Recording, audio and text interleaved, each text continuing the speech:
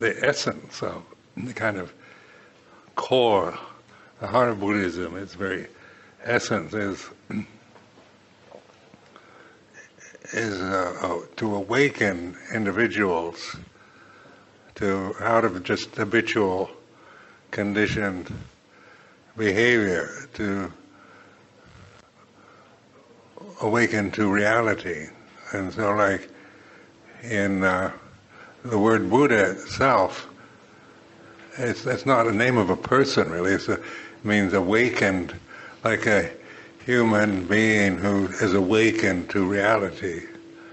And then you may wonder what I mean by reality, because most of us think, the world we live in, our own thoughts and experiences are the real world, is reality.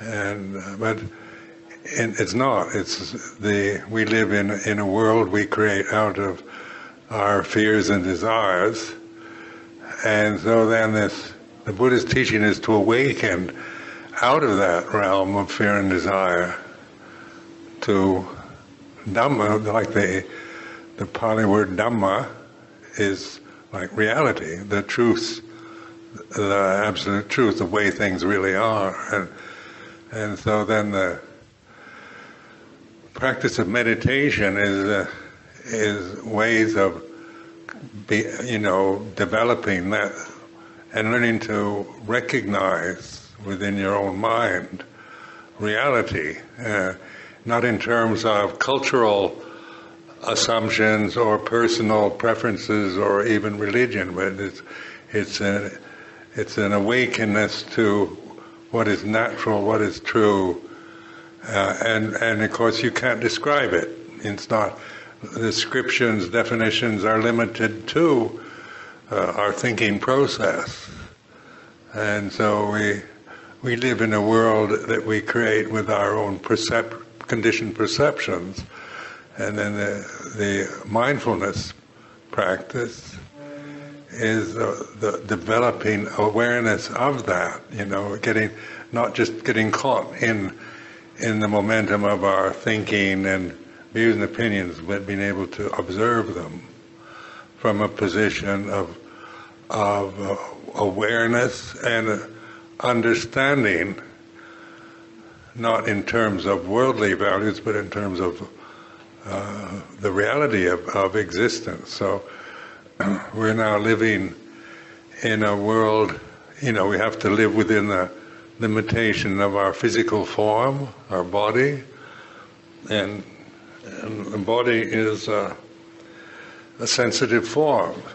So we're born, from our mothers, and we're born, we're a conscious form, human form, and it's a sensitive form, so your physical body itself. Then we have seeing, hearing, smelling, tasting, touching.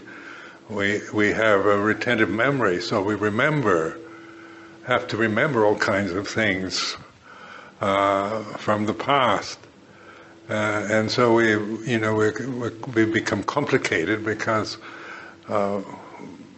we identify totally with our physical form, with the body.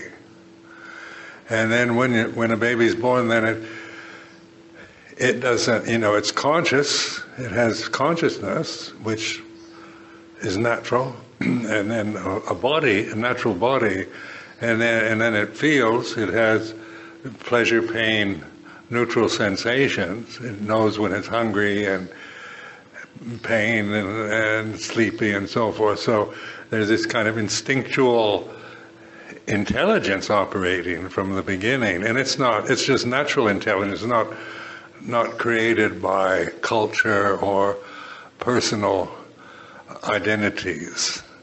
But then after that, then the mother, father, the society starts informing us. You get reward and punishment. You're a good boy, you're a bad boy, that kind of thing. You obey mom, and she praises you, and you disobey, and you get punished, and so forth. So this is, we're conditioned to try to to survive within the family and the social milieu that we're a part of.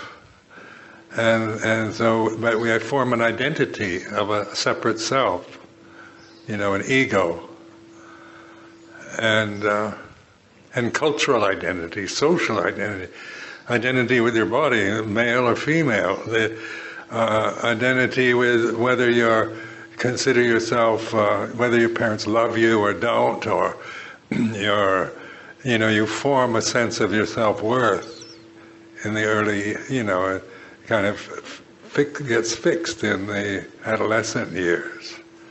And all this is conditioned, through, in Buddhist terms, through ignorance of reality. This just happens to us. Like an innocent child, it just absorbs. It's like a sponge. It just takes on what's ever around. It doesn't, discriminate, really. It just has to survive because it's helpless, dependent, on the mother at first, totally dependent, and so forth. So it has to, it picks up the feelings, the prejudices, the biases, the social identities, and all that just through absorption. And then we form our identity as a individual personality, convention. We identify with our ethnic background, our class, race, gender, and with the culture, with the religion. All these affect us and how we interpret experience and life. And then the Buddha's practice is to awaken to that. It's not a critical function. It's not like trying to get rid of it. It's just putting it in a context where we're no longer just helpless victims of our conditioning or our habits. Otherwise, otherwise we tend to, be stuck if we're, with a lot of fears and opinions and views that we acquire from others, and social attitudes, and that we have no perspective on. We operate, we interpret our experience, interpret our self-worth through these distortions. So that's why we suffer, this sense of suffering, because we're living in a world that's not real, but which we don't know anything outside it.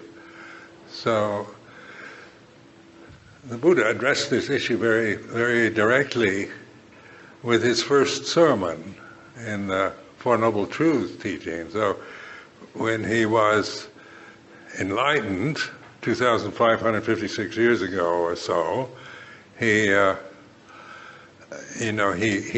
awakened to reality. He saw Dhamma. So you've got these words, Buddha, Dhamma, and it's Buddha that knows Dhamma. These are Pali words, but they're quite significant because it's not me knowing Dhamma. Ajahn Sumedho knows the Dhamma. It's like when you develop mindfulness practice, then your refuge is in knowing, in this Bhutto, in this awareness. So it's non-personal. And Dhamma isn't about, a person. It's about reality. So within this limitation of a human form, we can awaken to ultimate reality. Even we have all these other, we're living in a realm that's continuously pressing on us. Just look at your own life, how it's endless, you're endlessly being irritated through the conditions around you, day or night, heat or cold, the weather, by, the alignment of the stars, the sun and the moon, and then the society you're in, and your own personal habits, and what we see, hear, smell, taste, touch. think and feel. This is an experience of total sensitivity. So every human being is in this state of total sensitivity from birth to death. In fact, all of the animals are, but we're aware of this. We think about it. We have a retentive memory where we can create a totally false, totally deluded scenario of life and what self-worth and so forth. So we have endless wars, conflicts, disagreements, with each other, or different national identities and religious identities. So we fight with each other about these, or class identities. So when you read the news, it's all about this ignorance of one group, saying we're right, you're wrong, you're the enemy, and so forth. It's all just, ever since I was born, it's been going on, and no doubt before. But and this is because of this ignorance. It's not knowing Dhamma, not awakening to reality. And so now we have a population of 9 billion or so people on the planet, and when I was born, there were about 2 billion or something. So just in 80 years, it's so we have. How do we relate to this world is pressure, is like a pressure cooker now, and everything's moving fast with the technology, and in some ways it's better, in some ways it's getting worse. But this is the way conditioned phenomena operates. As long as we're identified on this level of a human form, a human personality, social, cultural identities, political identities, personal views and opinions, then our life is going to be one of conflict, because nobody can have the same views.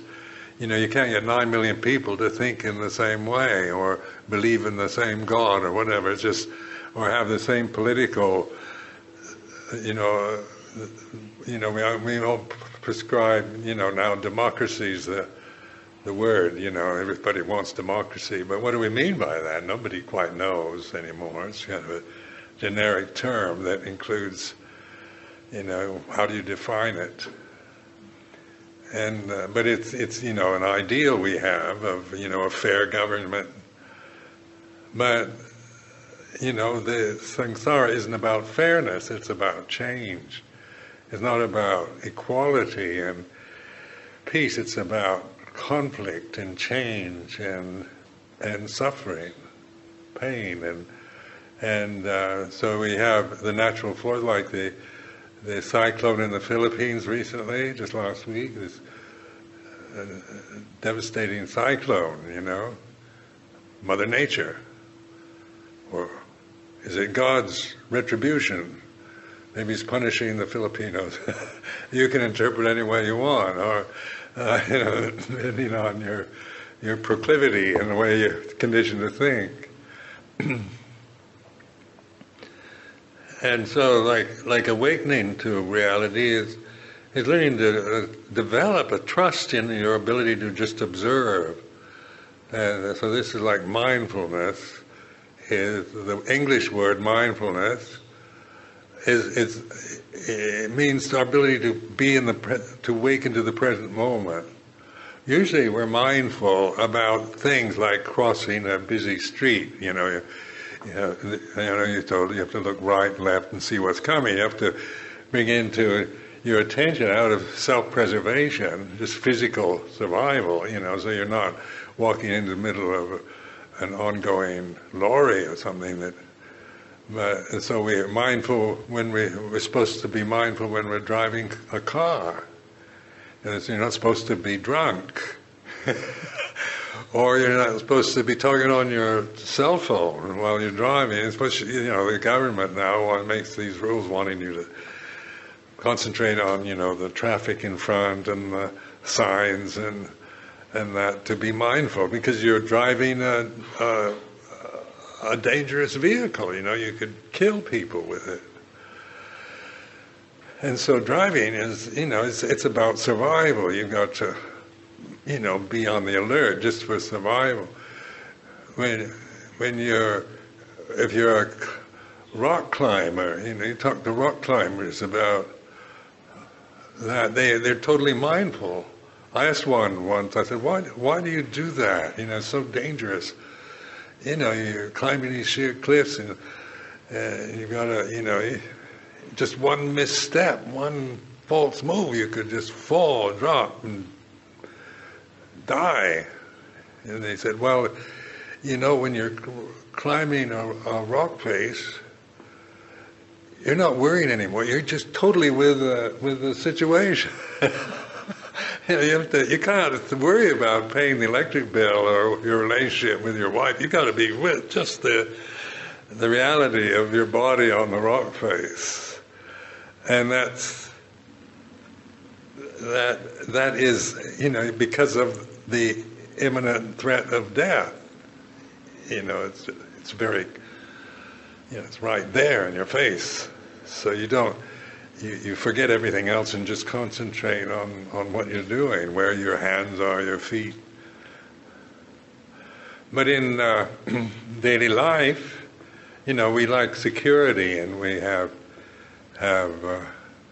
locks on the doors, and we have central heating and air conditioning, and we can go into our flat and, from climbing a rock face, get back to your flat, lock the door, and you got this sense of safety. And so you can sit there and, think about climbing the rock face and suddenly start shaking with fear. Because just the memory, what you really put yourself into, can be very frightening when you think about it. So our human minds are like this. When danger is that we have an instinctual self-preservation mechanism. Probably you've experienced it when your life, physical existence has been threatened. Something in you opens immediately to the situation, and you react in a way that you can't believe, you could do it, because how you see yourself when you're in your cozy flat, safe from everything, is not the same person that's having to face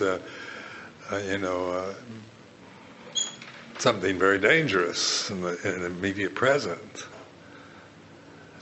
So one time here, in this very monastery, I was living in a kuti, and it had a bathroom underneath, and then the room was above that with a porch. And so I was going down, I went into the bathroom, and there were just little cement cubicles.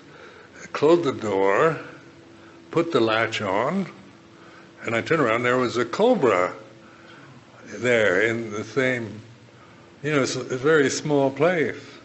And it was coming at me like this. And my response surprised me when I started thinking about it. Suddenly I saw, and immediately I just leaped over this angry cobra and opened the door and got out. And then the cobra left. And when I started thinking about it, I started shaking with fear, because, here I was trapped. And yet, I wouldn't have been able to think that out, but I must leap over this cobra. It was spontaneous.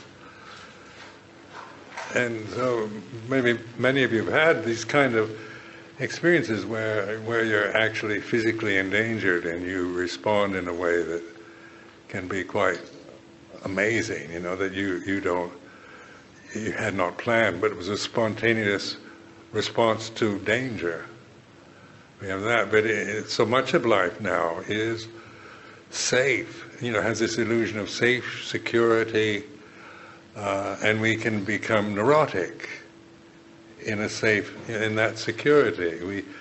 We can sit in our cozy flats and stir up anger and hatred and resentment and feeling sorry for ourselves and get really, neurotic, create endless scenarios of problems in our mind because of the safety. You can't do that climbing a rock face. You've got to just be with the moment. So this is the mindfulness practice. Then is we're not trying to seek dangerous situations, to be mindful. But as a place like this, it's fairly, people are trustworthy, and we all have a standard of morality, and we make agreements on how to live with each other. So we're not, we're not kind of in a situation that we have to compete with each other or defend ourselves. So there's a certain amount of safety, a moral standard, encouragement of practice, mindfulness, and then to develop this mindfulness in ordinary situations. So you don't wait till a cobra's chasing you, but here and now, when everything is, nothing much, there's no present danger, no immediate need to be mindful. But the vipassana practices of the Buddha are about awakening and being mindful here and now. And so that is, that's what we do, to cultivate this mindfulness in our daily lives. Don't worry about it when your life's in danger, but where we're most in danger is in the seeming security and safety of daily life, where we can really, that's where people commit suicide or, do terrible things in a society where there's guaranteed safety laws and policemen and CCTV cameras and guard dogs and locks, rules and whatnot to have this sense of security. So, over the years, this is mainly what I've done. I've been a monk now 48 years. So it's like developing this. First you have the insight, kind of flashes of awareness, and that kind of awakes you. There's something beyond just the momentum of your own mind and your own habits as you begin to be more aware of them. And this awareness is now, it as you begin to recognize it and trust it, then it integrates into the flow of your life, whatever that might be, whether you're a monk or a nun or lay person or living in Thailand or in another country. It is not dependent upon a situation, but it integrates into whatever you have to do with your life, the people you live with and the position you're in. And now, I've lived in England for 34 years teaching like this, and I went to London in 1977 because there was an interest there, and there was a lot of I was invited to go, and this awareness now practice is you hear it all the time. You talk, psychotherapy and everything is now beginning to recognize the value of these practices. Where in 1977 in London, the psychologists, psychotherapists, I never heard them talk about mindfulness or awareness, and it was a word that just wasn't in the consciousness. And meditation, man, you told people you were practicing, they think you were doing something really strange. What's that? And it like some kind of strange Asian practice. Now everybody does it. It's common. It's even on the national health system in UK. Meditation practice, because it is.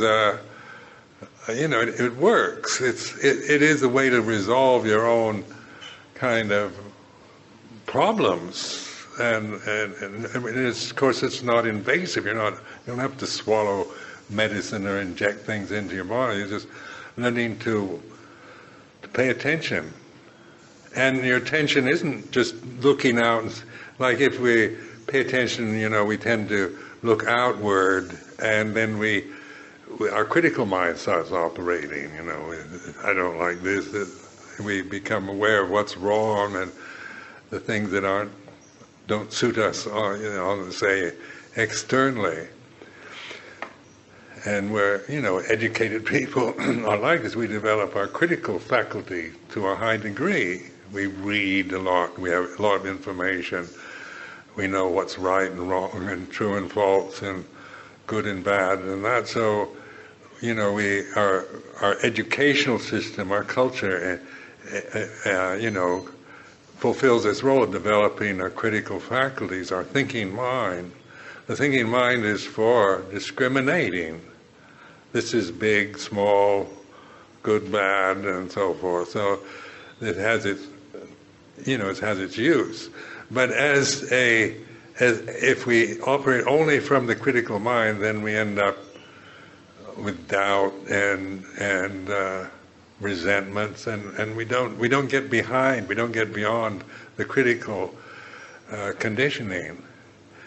And so then the intuitive awareness, like I use the word intuition because being an English word, but it really is like being mindful in the moment. When you're intuitive, it's in the present moment. It's not about the past or the future, it's about the present. And it's you kind of pick up in a general way. You're aware, say, of the atmosphere or the feeling of the moment. Both internally and externally. We have this ability to feel life rather than just project our own views, opinions on everything and ignore it. And so then what impinges on us affects our minds. So even a hostile atmosphere where maybe nobody's showing any kind of outward hostility, but inwardly they hate you, you can feel it. This is an intuitive intelligence operating. So it's a discerning ability. It's to discern. It's not a critical. It's not saying you shouldn't hate me. It's not about how you should be or that. But it's discerning. It's like this. So it's not descriptive. It's just noticing. And in the present, because of the sensitivity of your position and things around you, it's like this. And so it's undefinable but recognizable, realizable. And this is how you begin to train yourself with this awareness, because it's not from, because the external things also affect your emotional nature, and then you feel this kind of anxiety maybe, or threat. But if you're just thinking all the time, and you're very idealistic, caught up in the realm of your own views, opinions, and self-importance, then you don't recognize what you're feeling. You can ignore it and just go on a tirade about, we've got to get rid of this dictator and build a democracy and plan a revolution and plans for the future. So, but that's why we can create ideals of perfection with our thinking mind, because we can think high or low. We can think the ultimate, best, where everybody loves each other. We're all filled with metta and compassion, loving kindness and compassion. That's an ideal, that beautiful ideal, and it should be like that. But this is the way it is right now, you see. So you're not, if you're not, and so the way it is right now is like this, and that maybe it's not like that. Maybe at this moment nobody's loving each other. They're all caught up in anger, resentment, hatred, and views and opinions. And so then if one is attached to these high-minded ideals, then you always feel anxiety and threat, because we all should love each other, but this is not the way it is. But it should be like the ideal, and it shouldn't be this way. Now, the intuitive awareness then is the ability to observe that, how we react, our habitual reactions to situations. And through that awareness, you begin to put your ability to create ideal situations, your views, opinions, your emotional reactions to the experience of the moment, the anxiety, the fear, restlessness, infatuations, whatever is like this. You see, and this is where wisdom operates. And this is like a higher intelligence or universal intelligence. It's not conditioned by culture. It's not cultural. It's not religious even. It's universal. So we all share this. We all have this ability, but we're limited always by our own the limitations we impose on our consciousness all the time. So over the years, like the training with Luang Por Chah, and over these years of developing this practice, you can actually,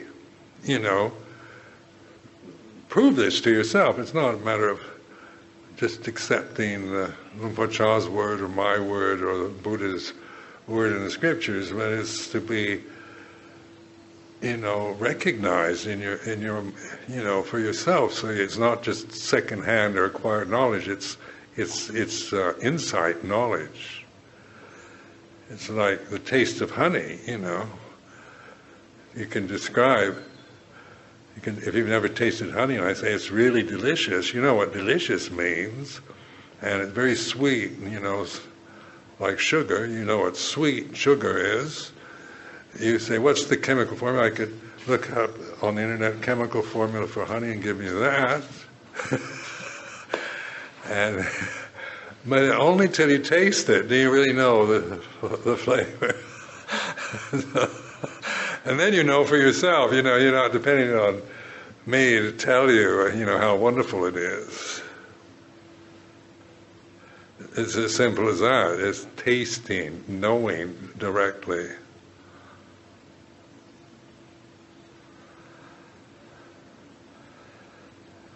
Now, do you have any questions? How do we know which reality in view? Because, like with mindfulness, your views are always formed with thoughts. You have to think to have a viewpoint. But the intuitive awareness is awareness of thinking. This is where, usually we experience what we think is real. We have to have a name. This is real because we call this a spittoon, and it's solid. You can see it, and we all agree. The Thais don't call this a spittoon; they call it a gaton. Gaton. And but we all know that you spit into it, and so that's the real world for many people. You have a definite form that everybody agrees that this is what it's for, and like in the West, we never, we didn't really use them, and then this was years ago in England. Some wealthy Thai woman gave me a spittoon, a big one like this, had a brass rim. It was blue painted, designs on white, quite beautiful. And so I thought, well, this is too beautiful to spit into. So what I did was I filled it with sand, put it on the shrine to put joss sticks in. So, and all of us, international, there weren't Thai monks there at the time, just, from different European countries, so they, nobody had any objection to it. And then one evening, very high-ranking Thai monk came, and a very famous one. He came into Chithurst, and we took him to the shrine room, and he saw the spittoon on the shrine, and he said, "No, you can't do that. That's for spitting into." And then, now I couldn't do that because I don't see this is what you spit into. But before I could see it like a vase or a dish or whatever, I hadn't defined it as only for spitting. And this is what we do with life. We get very fixed in the with the conditions we have, and this is what it's for, and you can't use it for anything else. And so the mind, before I started meditating, I realized something was wrong with, I had felt suffocated with my own thinking process. And,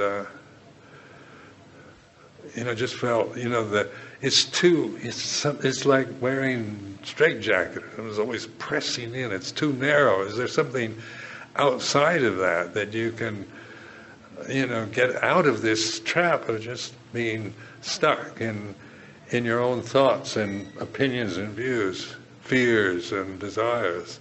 And that's one reason why I had already had an interest in Buddhism, but I never practiced it, never developed it. I'd read about it, and mainly in the Zen Buddhist type of Buddhism, which was the popular form at that time in the States. And that I found, hopeful with that, because Zen Buddhism has, it has this kind of opening the mind up in a different way that the American system doesn't. It's a completely different kind of take on reality, and it fascinated me, but I didn't know how to do it. And that's one reason why I came to Thailand, to find somebody to teach me how to do that.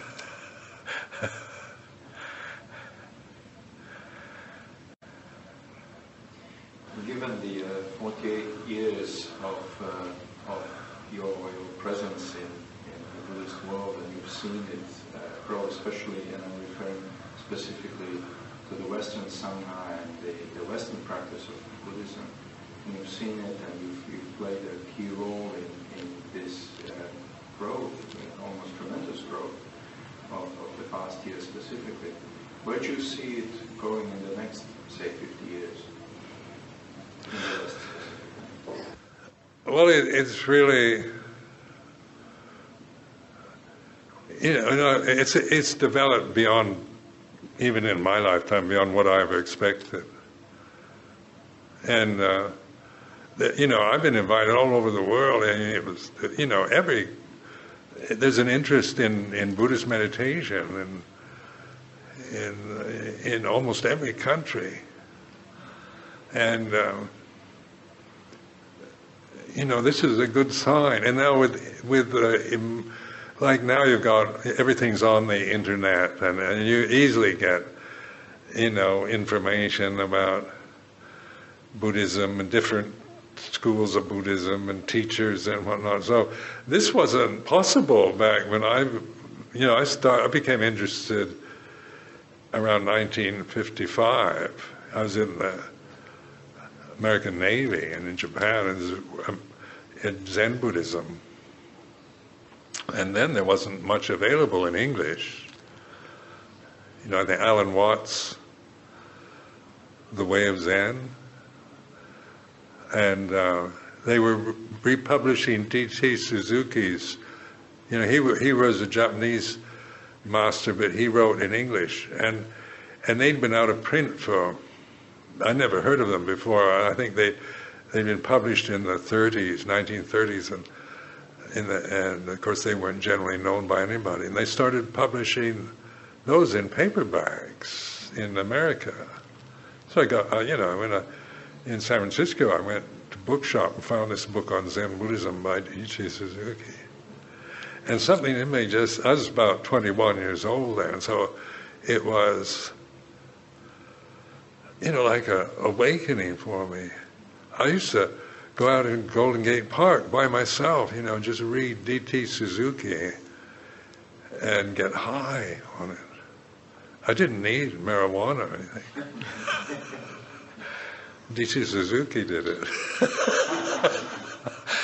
And because something in me responds to this style. I don't know why, because I'm brought up as a Christian. I'm not, in my cultural, social background don't explain it in any way. What it is, I don't know, but I certainly relate to Buddhism in a way I don't relate to anything else. And I followed that over the years. But I thought, you think of yourself as, you're kind of an odd character anyway, and you always, I used to think of myself as just not really fitting well into this society I was born into, a misfit, and even though I could get by, it was generally good experience with life, but it was a feeling, and I couldn't relate to Christianity. I just, it didn't reach me. I couldn't believe it. Where with Buddhism, because they don't ask you to believe in anything, then I could trust that. And because I have a skeptical mind. It's a doubting mind. And of course Zen Buddhism addresses that all. There are always these koans that don't make any sense. Throw your mind into, what is it? Sound of one hand clapping. Your mind goes blank, And impossible conundrums, they throw at you. Because that really, it's a way of getting to look at your consciousness, not knowing. When you're brought up in a society where you're supposed to know a lot, and you're praised for knowing all kinds of facts and figures and details and all that, not knowing is just not acceptable. It's just you should know, have something defined, have it categorized, labeled. But not knowing is like you're stupid, or you should know.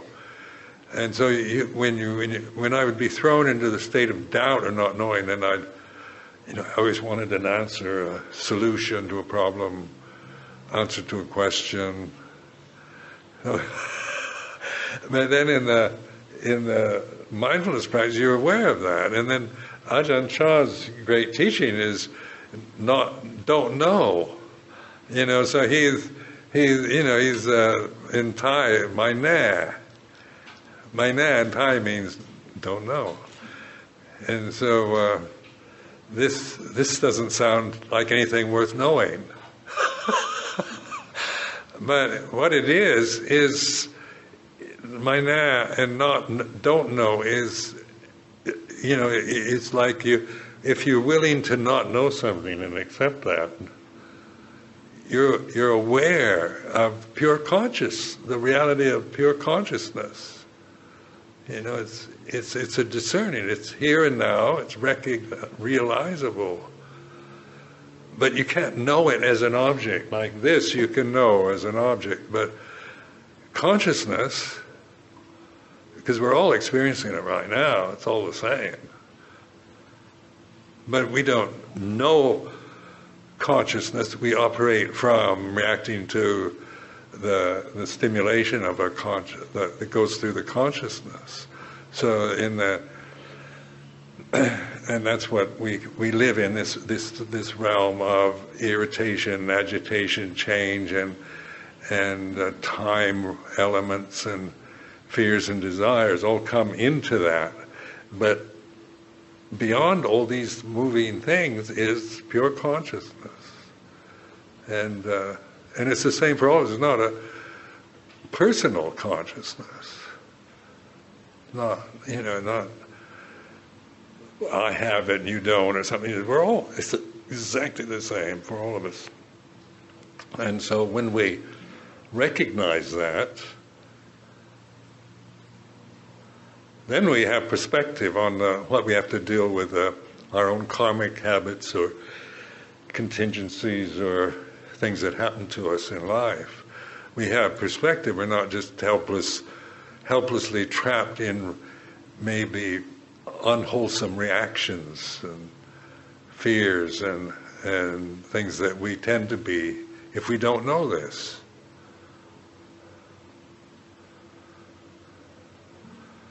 Like fear is, this is a fear realm we're living in. It's all about death and survival. So we have these very vulnerable bodies to live in, and they're very sensitive and vulnerable, and anything could happen to them. And so there's a natural anxiety and fear about survival, just as a physical entity. Where skin is not very tough, not like a rhinoceros. We can't compete with gazelles in running. To tackle an elephant, we know we lose. Or a raging lion. And so, we're kind of a species that, we don't have much hair, we don't have really good claws, and how do we survive? We have this intelligence, where we can create weapons and for protection, and bows and arrows and axes and nuclear bombs and whatnot. So this is how to use this intelligence just for survival or protection, for me or for our country or whatever. But we know that how dangerous it is now with nuclear power. And no longer bows and arrows and swords. It's, mass destruction is potential now worldwide. So this creates anxiety. This realm is like this. This is a realm of fear. And you just watch the animals in the jungles here. they operate on survival. It's all about survival. But we can, the human society, we can make moral agreements and laws about behavior. So we all agree, that murdering somebody else is wrong. And yet we can all have moments where we want to murder somebody. So it's it's not that we're we never experienced that impulse, but we have a moral agreement not to do it, and then we're punished by the society if we do. And so this is one of the the good things of our human state. We still have these animal instincts and reactions to things, but we can agree on behavior. Not to murder each other or lie to each other. In monasticism, we have this Vinaya, with very, detailed precepts about behavior and speech. And that's why it works, because this is Wat Pa Nanachat International Forest Monastery, so you've got every nationality around, and but we all, if you become a bhikkhu, then you agree to live under the structure of Vinaya. And it makes our life, we live with each other then. It doesn't mean we like each other, love each other, agree with each other, but we don't, we respect, we have forms of respect and ways of dealing, in which we agree on the behavioral level. What we feel personally is going to be different with every individual. And this makes our life easy, because we can live with each other like this because of these agreements. Now, to me, this is the greatness of being human, because we can, I've seen it myself, all the desires, jealousies and fears and anger and rage and and liking and disliking and resenting and so forth, because you're mindful of what's going on inside you. But on the behavior level, we try to live within that structure. And now, like worldwide, the infinite problems of peace agreements and resolving conflicts, there's not a moral structure involved in it. It was power. And like not killing. Nobody, it's all right to kill if it's your enemy. And President Obama can send a drone over and kill somebody in Pakistan. It's just part of his duty to wipe out the enemy, even though it's in another country. But if the first precept is the banadibata, not to intentionally kill another human, and that is an important moral agreement. But if all the world decided to keep that one precept, the war would stop. You're not supposed to go around killing the enemies anymore.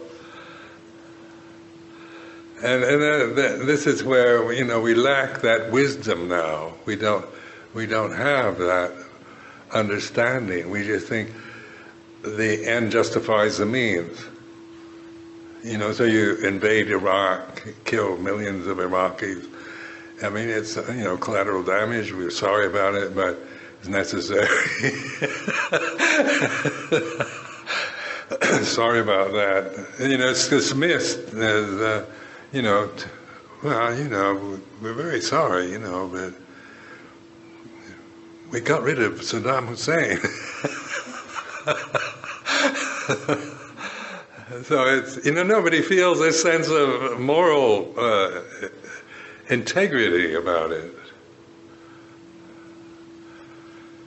And this is, if we're going to 9 billion people going to live with each other, it's very important to bring into the mind. You can't force it on them. You can't, it's something you have to take on.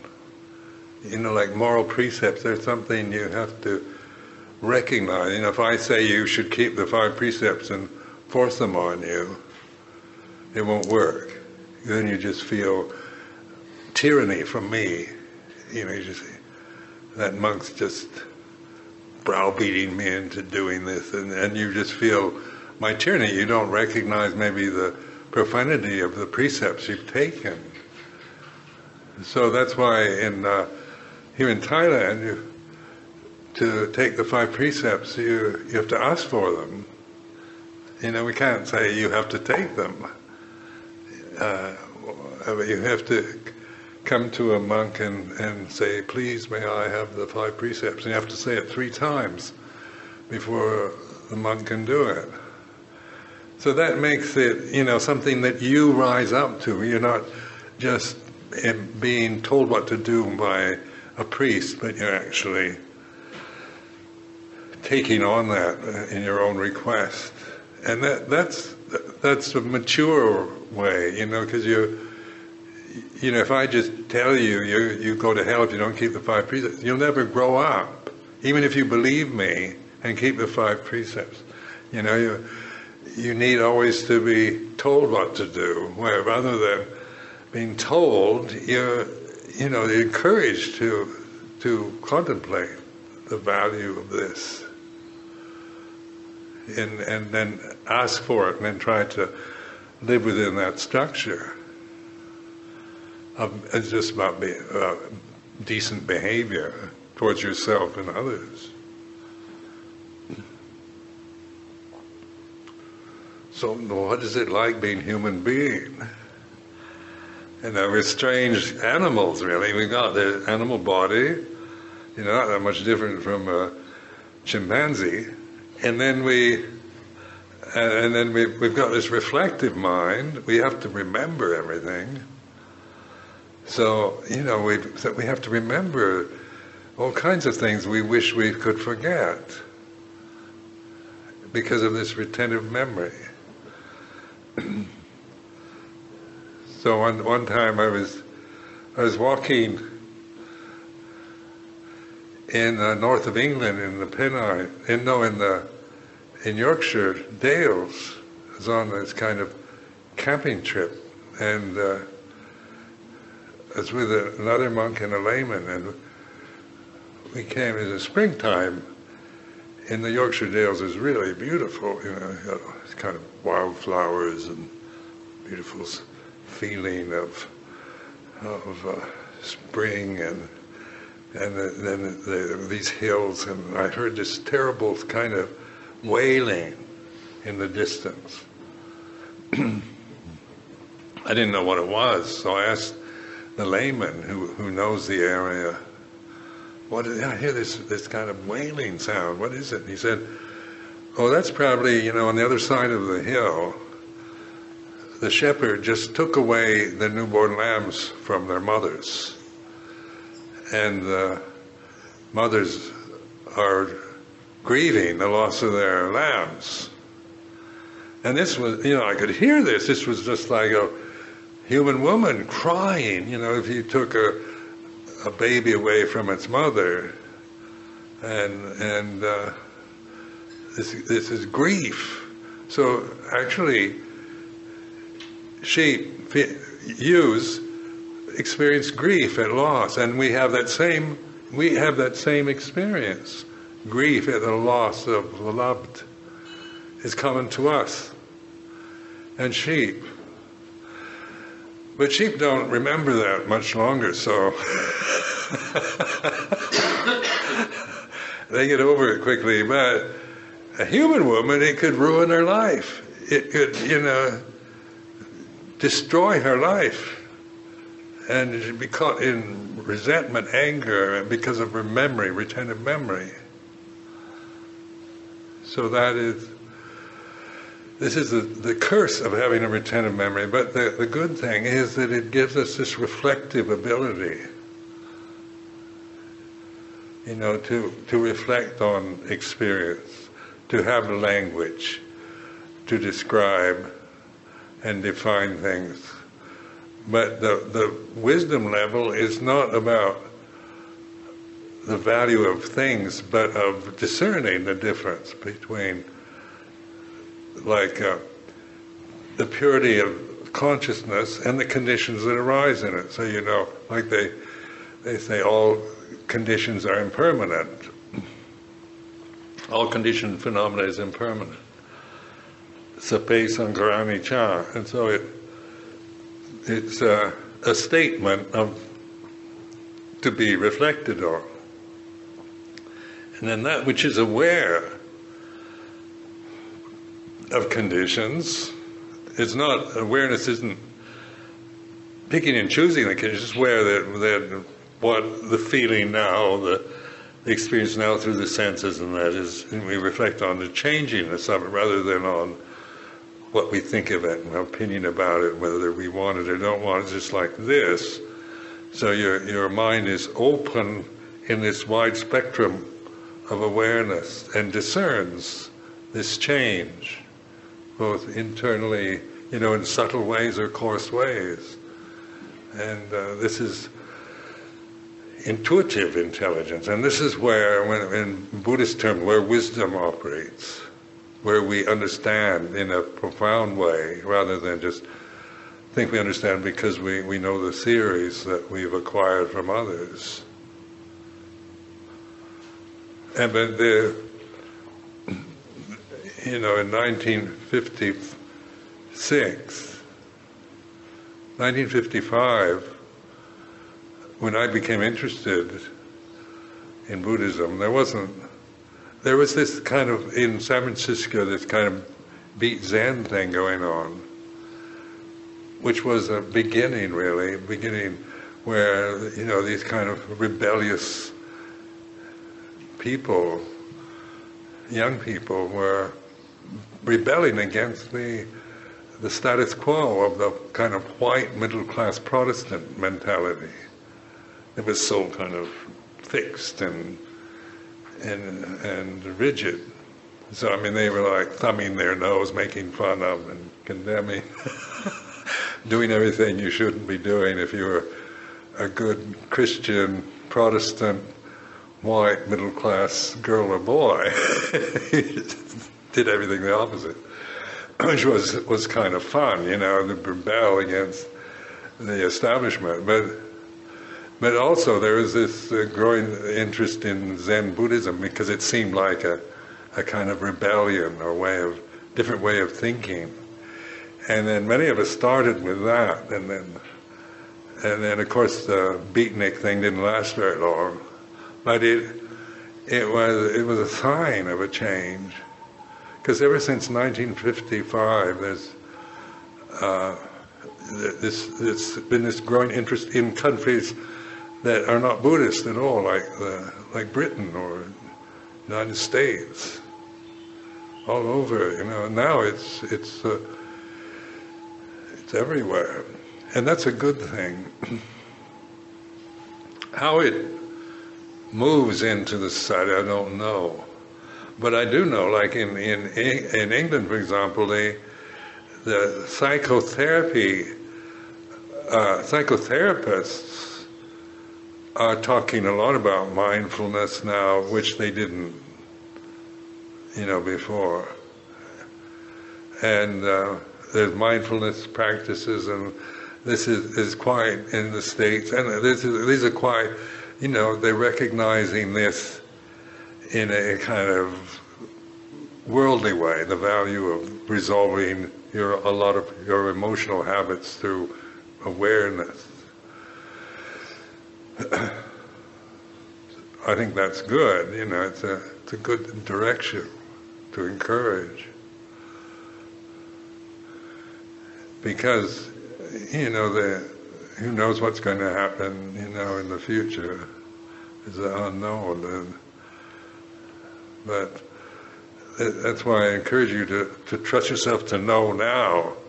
Don't worry about the future, but to develop this awareness practice now, so that whatever the changes might be, you'll be able to adapt and survive within the changing conditions that you have no control over, if you have this kind of wisdom available.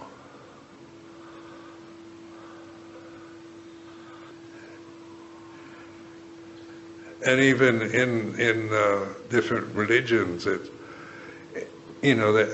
like Christian mysticism, you read, what is Saint John of the Cross, and they refer to it, but it's not so clearly stated. It's more or less by default. Where in the Buddhist practice, it's the main teaching. Like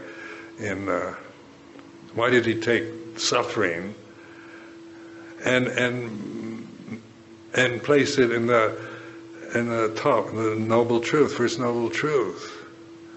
And you go to interfaith meetings in London and other religions, and I say, well, Buddhism doesn't believe in God. You don't have a God.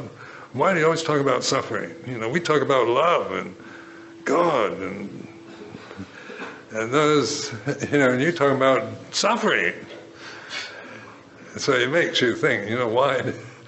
Love and God are kind of inspiring, especially for most people, love. You talk about love and people get very inspired by that. And God, some people really, find that inspiring. Other people just get angry about it. But these are, words that tend to inspire the mind. Inspiration is, gives you, it has its purpose, but it has no self-sustaining ability. You can't, it comes and then it goes, and then you have to find something to inspire you again. So the Buddha used suffering, which is not inspiring, but which is, we all suffer, is easily seen. Every one of us, whether you're rich or poor, whatever, has the same thing. It's banal, it's ordinary, it's what none of us want. None of us want it. We want to get rid of it. But then you're changing from running away, seeking happiness, ignoring suffering, to understanding it. That's a significant shift. As an individual human, you're just changing from just trying to find happiness and to looking at suffering, not indulging in it, but it's a noble truth. So not just something you have to grit your teeth and endure because it's a nasty fact of life. It's not asking you to do that, grin and bear it. It's look at it. You're changing from one reacting to it to observing it, and that's a very significant change in a shift, like a quantum leap from being just an ordinary person seeking happiness to being an individual developing wisdom. And then as you follow the Four Noble Truths and the formula that I have, you begin to recognize non-suffering, like the pure consciousness. There's no suffering there. It's not a suffering reality. The suffering comes and goes in it, and if all we know is what comes and goes, then that's why we're worried, anxious, neurotic, frightened, resentful, and that, because we're caught in just the momentum of change all the time, where with mindfulness and intuitive awareness, you're transcending the condition. You're looking at it. You're not dismissing it or annihilating it. your relationship to it changes from becoming that condition to observing. It's this knowing. It's like this.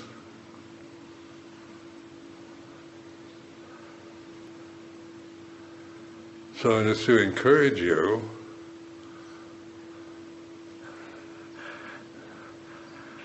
and also it takes, like the big problem I found teaching in the West was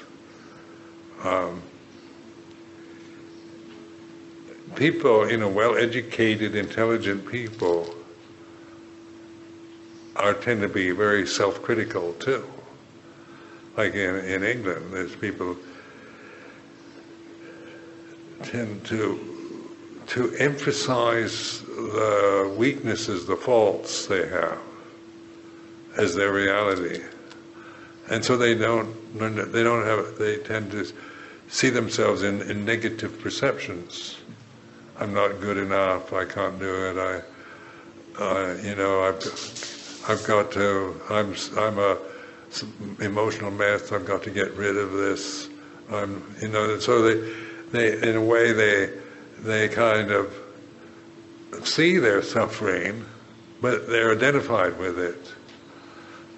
And that identity, you're wanting to get them to look, that's a created identity, it's not what you really are, in a sense. But people, tend to believe that these negative perceptions is what they really are. And so you're encouraging them to change, just shift from, to clinging to these identities and believing them to observing them. And if you can get somebody to do that, then they can, whatever problems they do have, their relationship to it changes from just being a helpless victim of their habits to using wisdom to resolve and let go of the very things that make them suffer. And so it's like learning to trust this awareness. I used to tell myself, trust this awareness. And I used to think, like with Ajahn Chah, I trusted him more than myself in the beginning.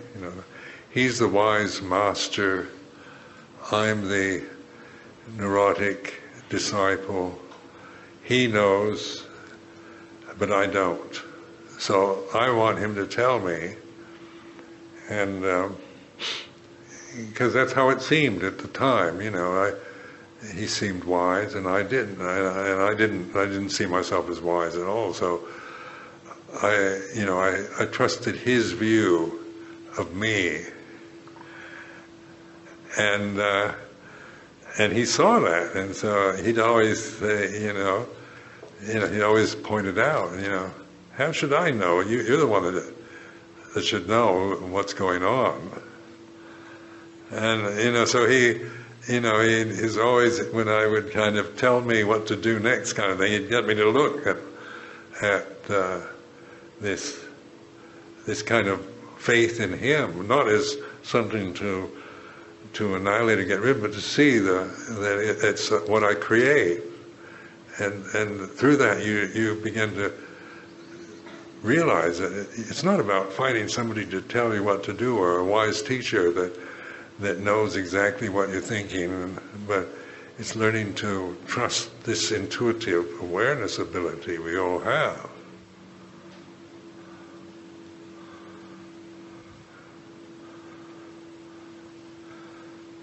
Because like the self tends to doubt, I'm not good enough. And you think, well, I've done some terrible things in the past. And then you might think, oh, Ajahn Sumedho, he's not like me. and so these are all creations in your mind. And then the awareness of those creations